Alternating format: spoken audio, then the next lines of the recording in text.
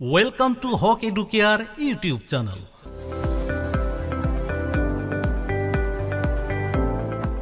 আজিৰ ভিডিঅ'ত সলভ কৰিম Mathematics Class 6 Lesson 13 Ratio and Proportions অনুপাত আৰু সমানুপাতৰ পেজ নম্বৰ 248 অৰ্থাৎ 248 নং পৃষ্ঠাৰ Try this sectionৰ question number 1, 2 আৰু 3 তো এয়া পেজ নম্বৰ 248 এইটো পেজত আমি ওপৰৰ পৰা চাওঁ ওপৰত এক্সাম্পল আছে আৰু মাজত আছে ট্ৰাই দিস সেকশন এই ট্ৰাই দিস বৰ নৰমালি আমি কৰিব লাগে সলভ কৰিব লাগে তো ইয়াতে তিনিটা কোশ্চেনস আছে কোশ্চেন নাম্বাৰ 1 2 আৰু 3 তো এই তিনিটা আমি আজিৰ ভিডিঅ'ত সলভ কৰিম তো এই তিনিটা অংক সলভ কৰাৰ কাৰণে আমি যাব লাগিব বেলেগ এটা পেজলৈ তো তালৈ যোৱাৰ আগতে সৰু এটা অনুৰোধ প্লিজ ভিডিঅ'টোত এটা লাইক কৰি দিয়ক লগতে পৰৱৰ্তী ভিডিঅ'সমূহ নিয়মীয়াকৈ পাবলৈ যদি আপুনি এতিয়াও চেনেলটো সাবস্ক্ৰাইব কৰা নাই প্লিজ সাবস্ক্ৰাইব কৰি লগত থাকক কাৰণ এই চেনেলত ক্লাস 6 ৰ পিছে নেক্সট ইয়াৰ যেতিয়া আপোনালোকে ক্লাস 7 ত উঠিব ক্লাস 7 ৰ নতুন ইংলিশ মিডিয়ামৰ ম্যাথমেটিক্স আৰু সায়েন্সৰ প্ৰতিটো প্ৰশ্নৰ উত্তৰ লগতে প্ৰতিটো সমস্যাৰ সমাধান নিয়মীয়াকৈ পাই থাকিব তো আহক আৰম্ভ কৰিছো তো ইয়া কোশ্চেন নম্বৰ 1 ত কি কৈছে the ratio of the cost of one mathematics book to one English book is 5:3 if the price of the mathematics book is rupees 125 what is the cost of the English book তো আমাক কৈছে এটা ম্যাথমেটিক্সৰ book আৰু এটা English মিডিয়ামৰ book অৰ্থাৎ দুখন কিতাপ এখন ম্যাথমেটিক্সৰ কিতাপ আৰু এখন ইংলিছৰ কিতাপৰ যেটো দামৰ ৰেশিও অৰ্থাৎ অনুপাত 5:3 আছে তো তাৰে যদি ম্যাথমেটিক্সৰ কিতাপখনৰ ৰিয়েল প্ৰাইস বা দামটো 125 হয় তেনেহলে ইংলিছৰ কিতাপখনৰ দাম কিমান হ'ব তো আমি সলভ কৰো ইয়াক আমি লিখিম প্ৰথমতে সলিউশন আমি লিখিম ratio of maths and English maths to English actually ratio লিখাতে আমি এটা ভুল করু maths two ratio of maths to English book cost equal এইটো আমি লিখিম 5:3 তো অনুপাতৰ নিয়মবোৰ নিশ্চয় আপোনালোকে জানে যে ইয়াৰ এই স্টেটমেন্টৰ পৰা আমি এটো বুজি পাওঁ যে ম্যাথছৰ বুকৰ দাম যদি 5 টকা হয় তেনেহলে ইংলিছৰ বুকৰ দাম হ'ব 3 টকা সেই হিচাপত আমি ম্যাথছৰ বুকৰ দাম যদি ইয়াতে 125 টকা দিয়া আছে তেনেহলে সেই অনুপাতে আমাৰ ইংলিছৰ কিতাপৰ দামটো কিমান হ'ব তো আমি ইয়াতে লিখিম প্ৰথমতে লেট আমি ধৰি লৈছো যেহেতুকে অনুপাতটো দিয়া আছে আমি অনুপাতৰ দাম বুলি ধৰি লম এতিয়া late cost of maths book mathematics লিখা আছে মই শৰ্টত লিখিছো ম্যাথছ বুক প্ৰথমটো কিমান আছে 5 এইটো 5 ম্যাথছৰে হয় তো late cost of maths book ধৰা হল ম্যাথছ বুকৰ দামটো ইকুৱেল কিমান আছে আমি ৰেশিওৰ পৰা ধৰিলম 5x ৰেশিওটো লম আৰু লগতে x এটা ধৰিম আৰু সেইমতে therefore cost of English book কিমান হ'ব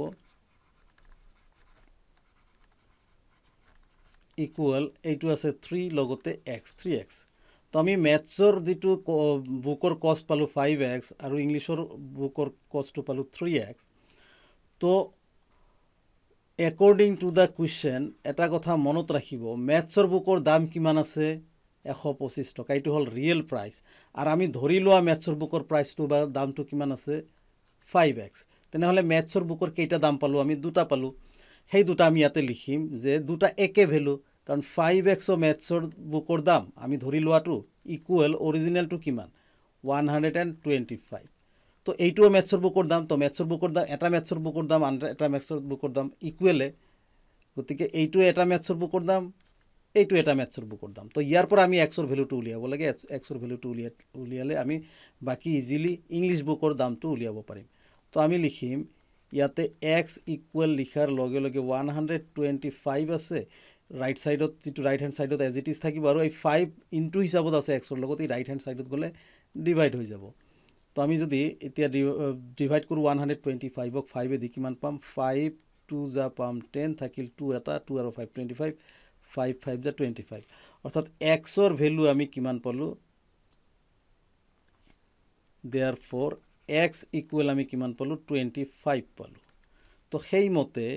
এতিয়া আমি কি কৰিব লাগে যে এইফালে লিখো আমি cost of English book লাগে therefore cost of English book equal কিমান আছে আমি কিমান ধৰিছো ইয়াতে 3x এই 3x টো আমি লিখিম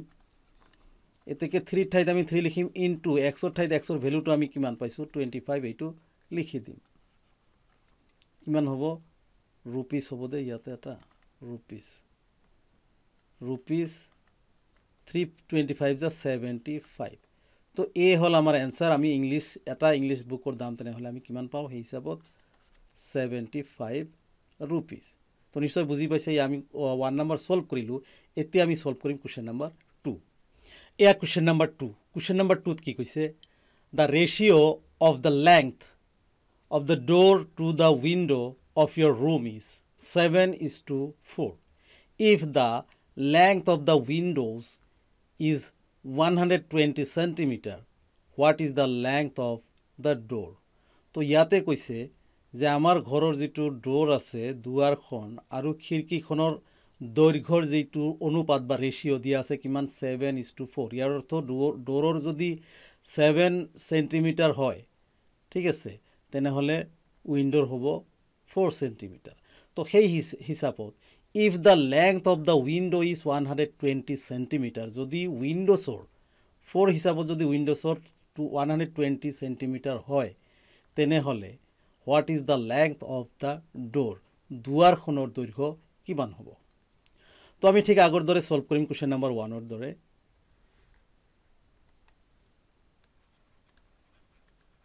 প্ৰথমতে আমি লিখিম ইয়াতে ratio of door to window সাপেক্ষে যেটো আমাৰ দুৱাৰৰ অনুপাত হেইটো হৈছে দৈৰ্ঘ্যৰ অনুপাত এইটো 7:4 আমি as it is লিখিম উইন্ডো তো এতিয়া আমি ধৰি লম এইটো হৈছে দুৱাৰৰ আৰু এইটো হৈছে খিৰকিৰ আমি এইটো যেহেতু কি ৰিয়েল দৈৰ্ঘ্য নহয় গতিকে আমি ইয়াৰ লগতে x ধৰি লম therefore নালাগে ইয়াতে আমি লিখিম let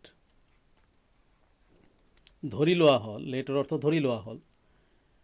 length of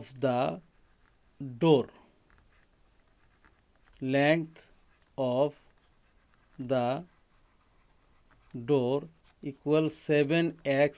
আৰু দুৱাৰৰ সেন্টিমিটাৰ হয় আমি সেন্টিমিটাৰ লিখিম ইয়াৰ আগতত মই ইউনিট লিখিব পাহৰিছো এটো rupees লিখিব লাগিব আগতত ঠিক আছে এতিয়া হক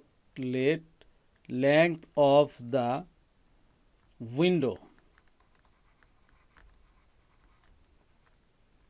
equal 4x centimeter তো আমি চাওক ইয়াতে কোৱেশ্চনত দুৱাৰৰ যেটো খিৰকিৰ দৈৰ্ঘ্যটো দিয়া আছে উইন্ডোৰ যেটো দৈৰ্ঘ্য এটো 120 সেন্টিমিটাৰ আকৌ আমি উইন্ডোৰ দৈৰ্ঘ্য আৰু এটা পালো ধৰি ললো কিমান 4x দুটা কিন্তু একে উইন্ডোৰ দৈৰ্ঘ্য আৰু দুটা সমানে হ'ব তো আমি লিখিম therefore according to the question অৰ্থাৎ প্ৰশ্ন মতে কি হয়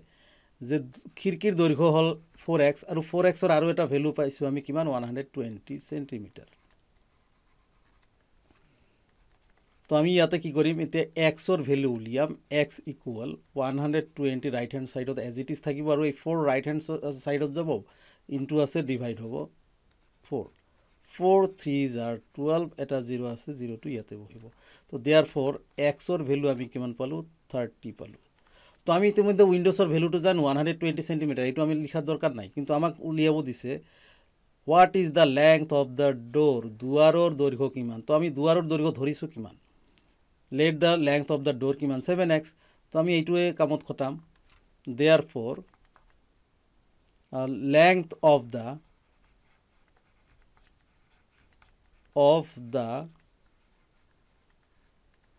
door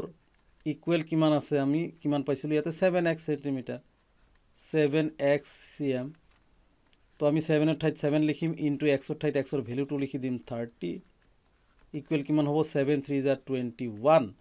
লগতে এটা 0 আছে 0 বহিব 210 সেন্টিমিটার এ 2 নম্বৰৰ আনসাৰ তো এতিয়া আমি সলভ কৰিম কোশ্চেন নাম্বার 3 তো ইয়া কোশ্চেন নাম্বার 3 কোশ্চেন নাম্বার 3 কি কৈছে ফাইন্ড 3 ইকুইভ্যালেন্ট রেশিওস টু 2:3 অর্থাৎ 2:3 আমি তিনিটা ইকুইভ্যালেন্ট রেশিও উলিয়াব লাগে তো ইয়াৰ আগতে ইতিমধ্যে আমি সলভ কৰিছো এনেকুৱা অংক তো আমি লিখিম প্ৰথমতে সলিউশন লিখি লৈছো তো রেশিওটো কিমান দিয়া আছে রেশিও ইজ আমি লিখি ললে ভাল হয় দা রেশিও ইজ 2:3 তো এই 2:3 আমি পাঁচটা কেইটা তিনিটা ইকুইভ্যালেন্ট রেশিও লাগে উলিয়াব লাগে তো রেশিওক আমি ফ্র্যাকশনত লিখিব পাৰো ফ্র্যাকশনটো লিখিলে আমি কিমান পাও 2:3 ইকুয়াল কি হয় একচুয়ালি 2/3 হয় ইয়াতে এইটো ওপৰত যায় আৰু ৰাইট সাইডটো তলত আহে তো ইয়াৰ যেতিয়া ফ্ৰ্যাকশন হৈ যায় ফ্ৰ্যাকশনত ইয়াৰ নাম থাকে কি ওপৰটো কয় নিউমাৰেটৰ আৰু তলতটো কি কয় ডেনোমিনেটৰ এইটো আমি জানো কিন্তু যেতিয়া ৰেশিওত থাকে প্ৰথমটো অৰ্থাৎ ওপৰটো কোৱা হয় এন্টাসিডেন্ট আৰু তলতটো অৰ্থাৎ সোঁফালৰটো কোৱা হয় কনসিকুয়েন্ট ঠিক আছে নাম মনত ৰাখিব এন্টাসিডেন্ট আৰু কনসিকুয়েন্ট ঠিক আছে তো আমি ইয়াৰ যেতিয়া ৰেশিও ইকুইভ্যালেন্ট ৰেশিও বা সমতুল্য ৰেশিও উলিয়াম তো আমি কি কৰিম 2/3 আকৌ এবাৰ লিখি প্লাই দুটাৰ লগতে কিবা এটা সংখ্যা দি আমি পূৰণ কৰিব লাগিব বা মাল্টিপ্লাই কৰিব লাগিব সংখ্যাটো যিকোনো হ'ব পাৰে তো আমি 2 দি স্টাৰ্ট কৰো 2 ললো তো মাল্টিপ্লাই কৰাৰ পিছত আমি কিমান পাম 2 2 * 4 ডিভাইডেড বাই তলত কিমান হ'ব 2 3 * 6 তো ইয়াক আমি ফ্র্যাকশনস আছে আমি এতিয়া এনেকুৱা কি বনাম ৰেশিও বনাম তেনেহলে যে ৰেশিওৰ ওপৰটো যেটো আছে সেইটো হল আমাৰ এন্টাসিডেন্ট লাস্ট ফ্ৰন্ট সাইডত থাকিব আৰু যেটো তলত ডেনোমিনেটৰ আছে ই কনসিকুয়েন্ট হিচাপত সোঁফালে যাব 6 তো আমি 4/6ক আমি 4:6 হিচাপত লিখিব পাৰো আমি এটা ইতিমধ্যে লিখিলো ঠিক আছে এতিয়া আমি তিনিটা লাগে এনেকৈ 2/3 লিখিম ইকুয়াল 2/3 আকৌ এবাৰ লিখি দুটাতে কিবা বেলেগ যিকোনো এটা সংখ্যা আমি ল'ব পাৰো যিকোনো ল'ব পাৰো ইয়াতে কোনো নিয়ম নাই যে আমি 2 এ ল'ব লাগিব বা 3 এ ল'ব লাগিব যাতে ডাবল নহয় এটা তো আমি 2 লৈছো এবাৰ আমি 3 লওঁ 2 3 যা ওপৰত হল 6 তলত কিমান হল 3 3 যা 9 তো ইকুয়াল আমি কিমান পালো 6:9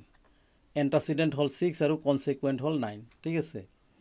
নেক্সট হল থার্ড নাম্বার আমাক লাগে তিনিটা লাগে देयरफॉर 2/3 ইকুয়াল আমি 2/3 আকৌ এবাৰ লিখি প্লাই